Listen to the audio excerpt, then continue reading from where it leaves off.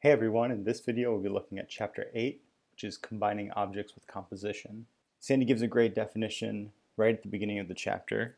Composition is the act of combining distinct parts into a complex whole such that the whole becomes more than the sum of its parts.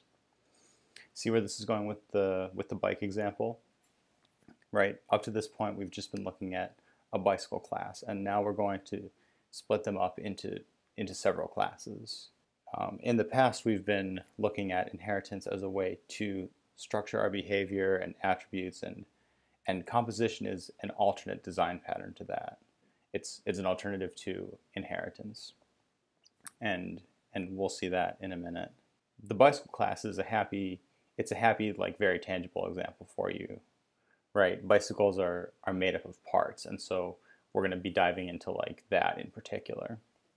Now, forget everything that we've done with bikes so far because we don't need it anymore. We're not doing the inheritance thing. Think just of the parts. We're going to make a parts class and then go from there. Parts can respond to the spares message because spares are an aspect of parts. Like you need to have spares of parts. So take a look at this example here on 165 and 66. There's going to be a parts class, and then road bike parts and mountain bike parts will inherit from that.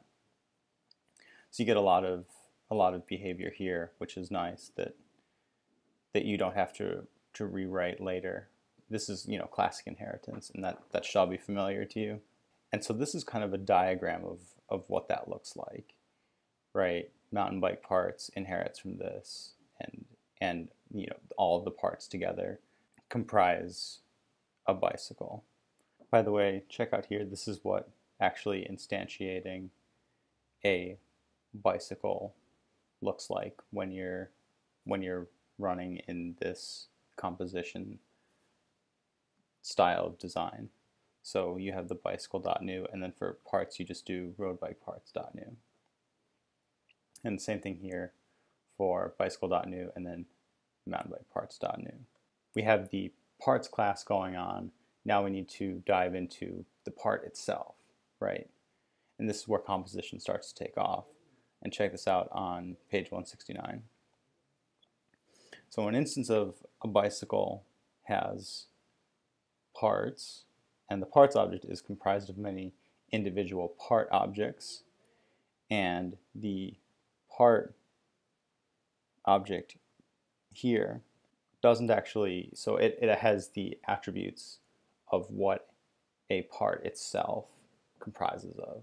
And that was all sounding very abstract. Thankfully there's a concrete example right here. Part.new, name, chain, description, 10 speed, tire size, description 23. You can easily say, here are the road bike parts, here are the mountain bike parts, and so on. And because you've already defined this is what a chain is, this is what a road tire is, this is what a mountain tire is, and so on, you can collect those definitions together, and it'll make it super fast for you to instantiate bicycles as a whole later, because you can just call tape and you can just call road tire and chain and so on. And you can actually see that here. It's a very nice example, right? Road bike parts is an instance of parts comprised of these particular part objects. And then to take it back even further to the instantiating a bicycle level, to get back to that level, it's bicycle.new, and then for your parts piece, there it is, you're instantiating the individual part objects. So it's getting like faster and faster. You're getting a lot of functionality in one line of code here. Now that you have your parts class going, you're probably going to want it to act like an array. And the nice thing is you can actually just have it inherit from array, and then you'll be able to call things like .size, .length, things like that. And that's very easy.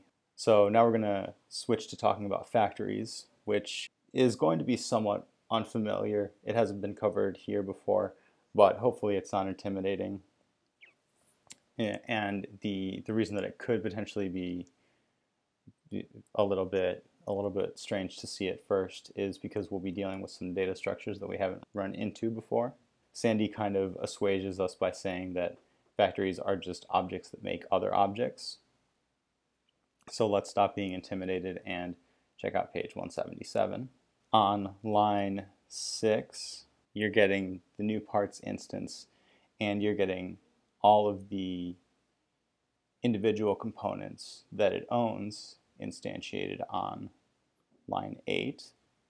And in line 7, it's going through all of the elements passed originally here in the config and assigning them to the individual part instances. It's pretty, like, it's pretty genius. It's pretty genius. So part class, parts class, parts, you know, this is definitely worth like taking a couple minutes to like pause the video and just like see what's going on. You know, parts class is instantiating this, and so on. Part class, you know, that's instantiating that. It does take like a minute to sort of see like, okay, which messages are getting passed where, but it's really cool and it's very helpful. Now, Sandy says that the whole situation can be distilled down into an open struct. What is an open struct? And what is a struct, which is very closely related? A struct is a data-only class in Ruby. That means that you can't add action methods on it. It doesn't store behavior. If you go into an IRB terminal, which we'll do here, and do car equals struct.new color wheels, you can then do a equals car.new and then pass it blue and 4 wheels, and then you'll have that, and you'll have all of the methods associated with structs, but you'll notice that you can't add a class method or an instance method. It's a data-only structure. So that's basically what a struct is, and an open struct is, I would say, comparable to a hash in the sense that it's keys and values stored together. And it's very lightweight. In fact, it's way more lightweight than a hash, even, in the sense that if you do like, if you have an instance of it and you do .methods.count, there will be 69 methods on the open struct and 146 on the hash. Resource-wise, it takes up less, and it also has less functionality with it, and that's a trade-off for you to think about. So that's a tangent. On 179, we have the open struct here that you can see. I would say more or less you can think of it as a hash. The create part method gets called on each of the elements in the config that was passed in earlier. So this is the same situation where it's like worth pausing the video and looking at that for a couple minutes and seeing, you know, keys and, you know, where the values get populated from and whatnot. Now we have to take a look at something called Forwardable for a minute, and this is pretty important in terms of keeping your code concise.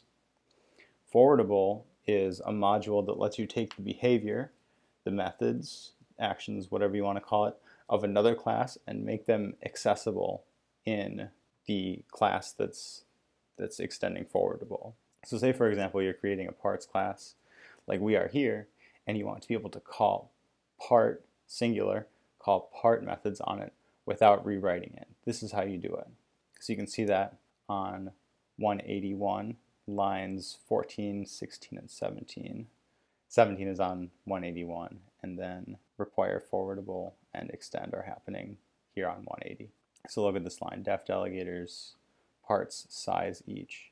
And basically what that means is that it will extract those methods from part and make them available here. I'll leave you to look a little more in depth in these examples and just looking at how like you go from having well, this is a 2D array, you know, having a 2D array and then going all the way to ultimately being able to to create bikes with that.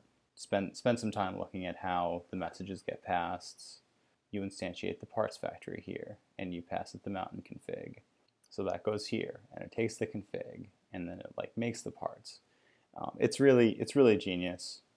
I think whoever came up with this is very, very smart. So now that we've taken kind of a long look at inheritance and composition, Sandy recommends composition over inheritance on the basis of its structural independence. So inheritance, by contrast, requires the relationships between objects to be hierarchical permanently, while composition doesn't have that.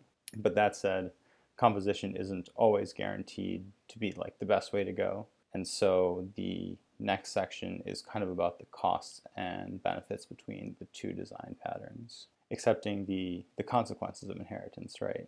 Inheritance is very intuitive. You have the bicycle class from which all other bikes stem, and so you have something like a pedal method that's in bicycle because that's going to be the same for all bikes, and you have the individual tire sizes in the individual classes because that will vary from type of bike to type of bike. And that's very intuitive. And probably more importantly, if you need to make a big change for all bikes, you can make that change in one place, and every bike you've ever made or ever will make in the app will be updated instantly. But on the downside, if you have an incorrectly formed hierarchy, adding behavior later is tricky because you can't put that behavior in one segment of code. It's everywhere. I've worked on a project in the past where the design pattern was to have one class and use polymorphism to manifest it in over a dozen different ways, and that's just tough to maintain. It's easy to add behavior to all of them because it's just adding to the one class, but how would you add a behavior on one of those incarnations? It's kind of tricky. Probably not impossible, but it is tricky. Composition, on the other hand, is much more context independent, right? Remember how we were just passing a 2D array? By the time we got to the end of the example, it was very easy. There's no baggage with that from other classes, which is nice. And that means in the future you can make changes, maybe updating the number of parts that comprise a bike, and it doesn't even phase the parts factory because that kind of support is already cooked in. On the other hand, composition is harder to understand intuitively, at least in my opinion.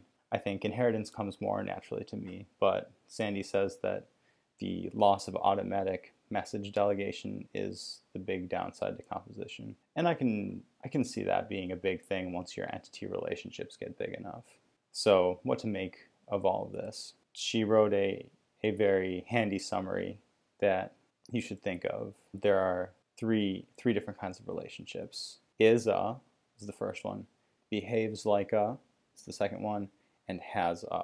And those are how you should be deciding between inheritance, composition, and duck typing. So think of this. If you have a road bike wheel, it is a wheel. You can use inheritance from a wheel there.